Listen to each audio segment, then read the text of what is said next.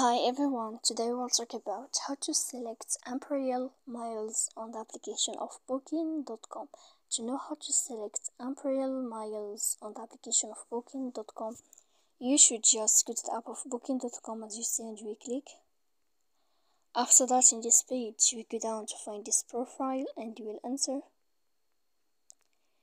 Then in this list, you will go down to click settings. Then you will find this list and you will enter to units metric here in this sign, and then you will find this sign. You will click. After that, you will know how to select units Imperial miles on the application of Booking.com. So please don't forget to support us by like and subscribe. See you next time in another video, and thank you for your attention.